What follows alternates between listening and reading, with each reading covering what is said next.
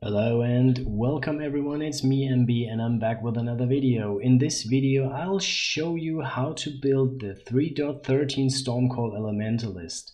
This is what the final build looks like and I will show you how to get there.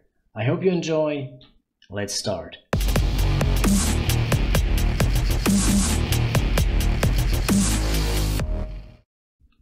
So first things first, what is Stormcall? Stormcall is actually a lightning skill gem that deals lightning damage in a large area to the enemies. The Stormcall actually comes with a huge disadvantage. So there's a big downside of Stormcall and it is the duration tag actually. So you can see the base duration of Stormcall is 1.5 seconds. I'll show you what that means. I'll hit the Stormcall right now. And this is how long it takes the Stormcall to actually deal damage. You can see it takes forever, let's be honest. To avoid this, or to, let's say, lower this number and make it hit more quicker, you can actually add lesser duration or less duration. You can see this is Stormcall level 1, this is less duration, level 1. So that's already quite some difference. To even trigger this spell faster, you could go for the Eternal Lab Helm enchantment, which is reduced Stormcall duration. And then this looks like that. That's quite fast in my opinion. And what you can do is you can pretty much kind of precast areas that you might reach in the next couple seconds. So if I'm going towards this, I can already target there, go there, you can see what I'm doing, and then this shit is precasted and everything dies in the area. So that's just some basic information about Stormcall and how to actually overcome the massive downside of Stormcall, the duration tag. So here we go, this is pretty much the final tree of the build. I have allocated almost all my passive skill points, which is like, this is a level 97 character that you can see right there. It has pretty much allocated everything that is necessary to achieve these damage numbers. You can see my total DPS is at 2.6.5.9 without flasks. So how could this actually be achieved? I can show you the configuration. I'm using power charges, I'm using frenzy charges, I do have tailwind, the enemy is chilled, the enemy is shocked, the enemy is near me, so my helm actually reduces some of the resistances, which actually does not really work. You can see it on the number. The exposure type on the target is lightning, which comes from the wave of conviction actually. So the target is cursed with conductivity, and I do have arcane surge. So that's pretty much it.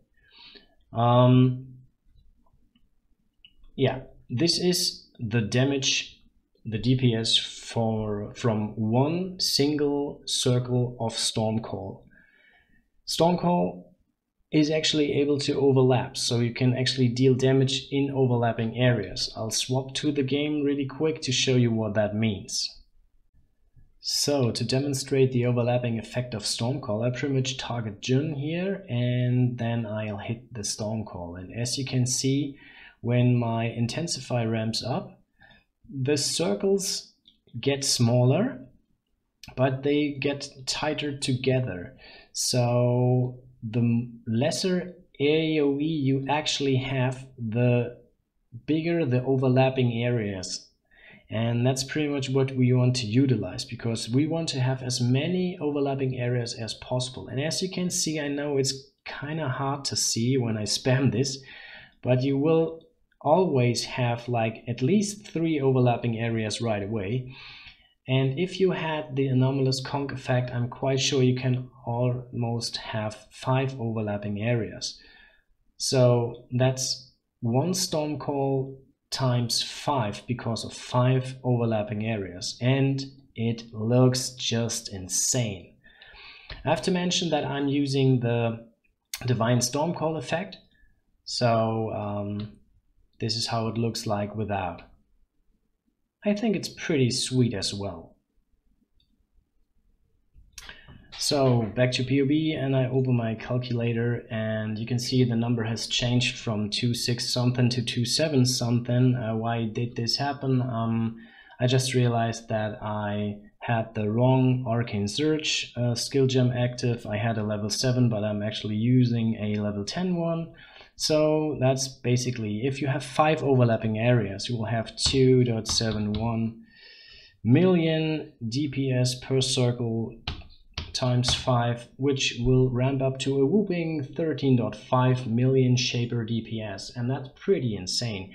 And now when you think about the league and the league mechanic that we'll actually get, we will be in a circle to find several bosses at the same time.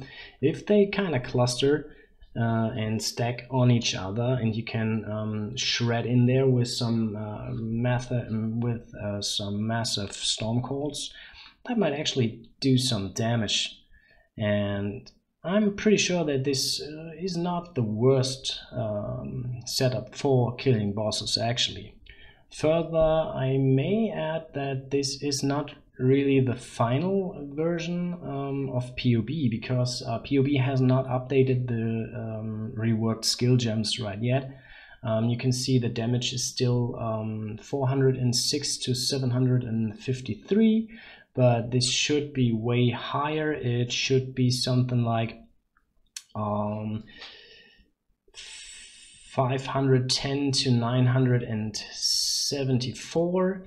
Further, they will have a better damage effectiveness of added damage from 100 to 130%. So basically that will actually affect the damage way more, and we can kind of simulate this if we add a added lightning damage support gem to this build. And let's just say what we need like a level 17 or so, or level 16 maybe. Yeah, this kind of, let's say, yeah, let's just use this one. It's not quite accurate, but you get the idea. If the Stormcall skill gem will actually get reworked and in PoB, then we will see something like 3 million per circle, which then of course adds up to be 15 million when you have 5 overlapping areas. And you can see in my PoB of the endgame version, I'm already using the conk effect with the anomalous alternate quality. So the area of this is quite, the reduction of the area is quite huge.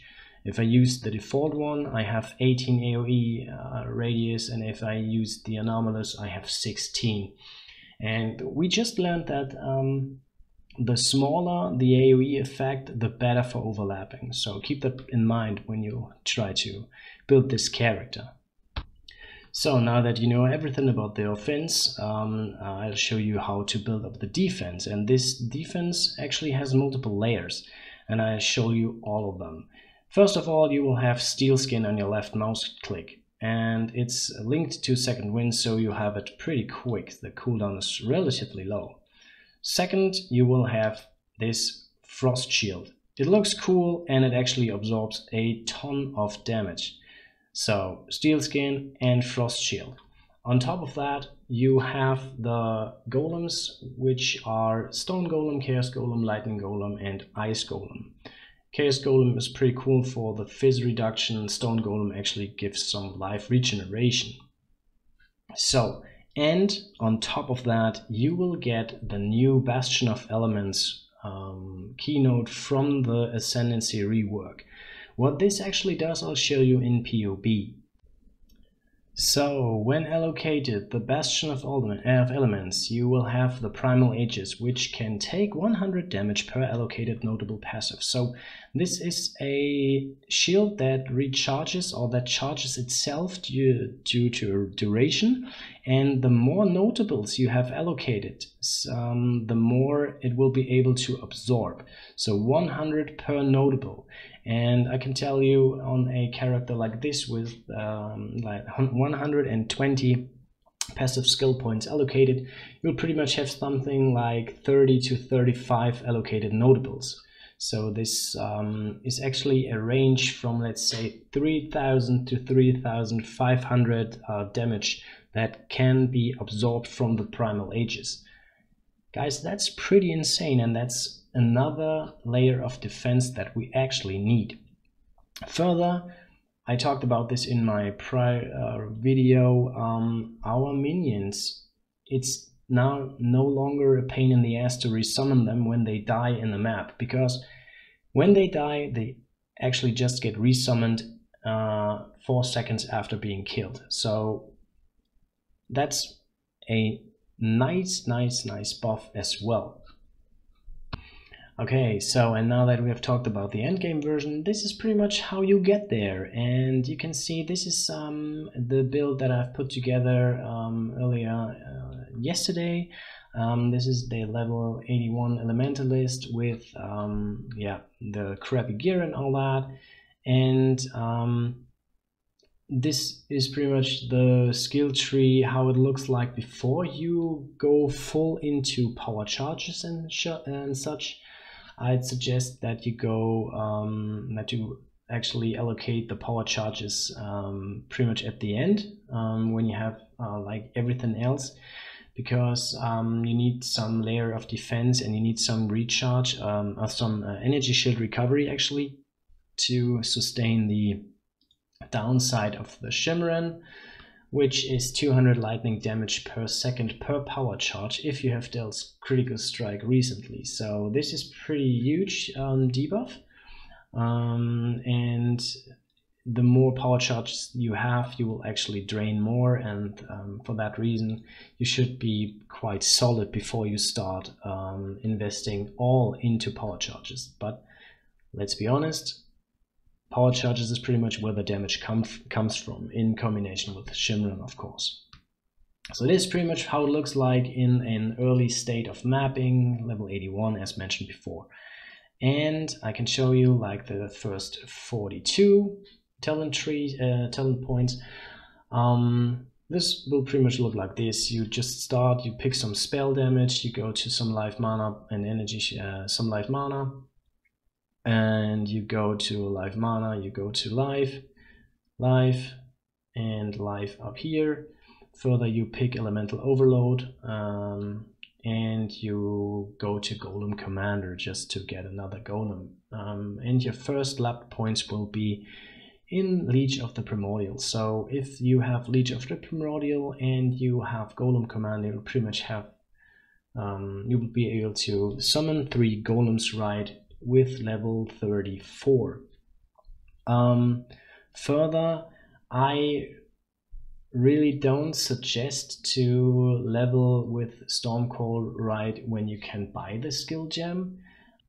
The skill gem is available at level 12, so relatively early in the game, but as I mentioned in the video, you have the downside of the base duration, and it feels relatively clunky when you try to use it right away. In my opinion, it really does make sense. It doesn't make sense to use Stormcall before you at least have less duration support, because if you have less duration support, which you get at level 31, then you will kind of feel that Stormcall gets way smoother. But to be honest, although I really like Stormcall, I wouldn't suggest to use it as a leveling skill right away. I'll suggest that you use something like Crackling Lance. Crackling Lance will get updated and reworked as well, and the damage is pretty respectable as well.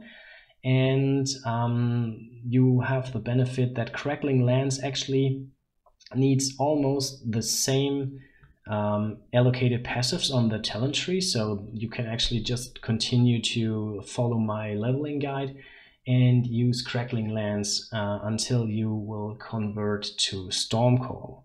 And that's pretty much what I would do when I'll level this. I'll go for Crackling Lance and then swap to Stormcall, let's say with level 45 or something like that. Maybe you can snipe a cheap helm with the helm enchant early in the league, and then you can start earlier, but I don't think that you have to rush into Stormcall just because you think it's super cool. I mean, I appreciate that, and I am absolutely on your side. I think that Stormcall is pretty cool, but it really feels clunky when you use it right when you can have it. So therefore, just use Crackling Lance for the leveling process until you, let's say, yeah, as mentioned, at 45 you can still swap. So let's just go on and I show you the next step on the leveling tree, which is pretty much allocated passives 68.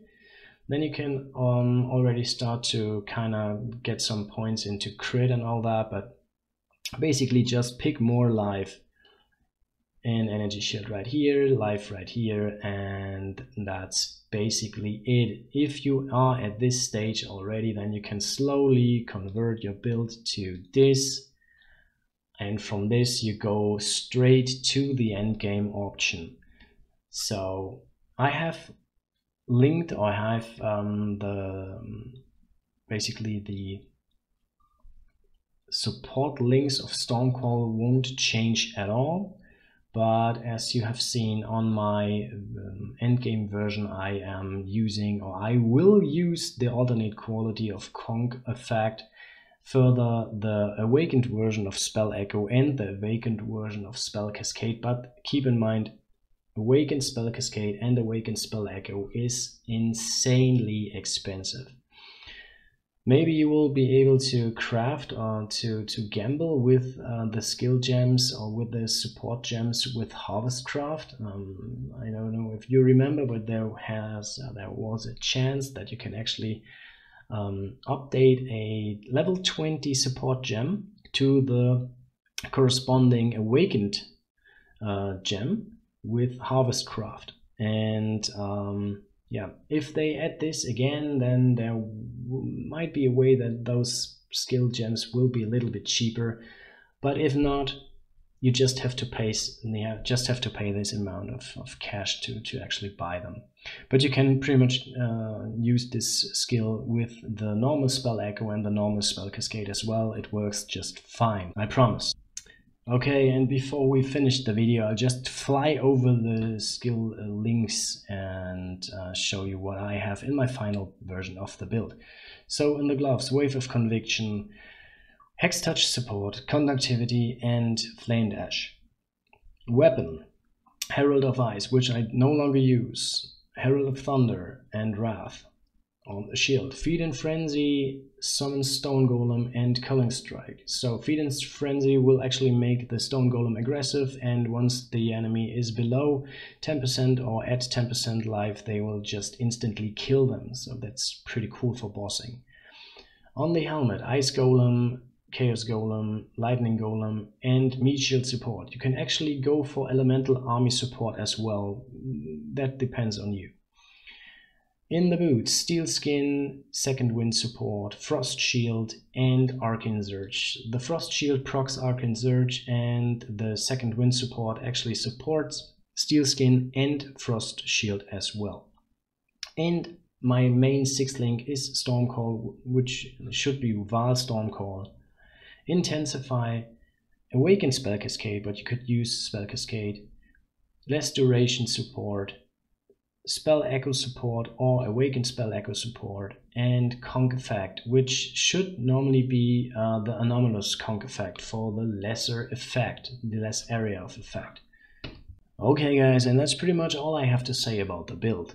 If you think that I forgot something, or if you are missing informations and you want me to add them in, please feel free to contact me and just comment in this video, right below the video. Just comment, use the fact that I have a really small YouTube channel and I'll be able to answer almost every questions myself.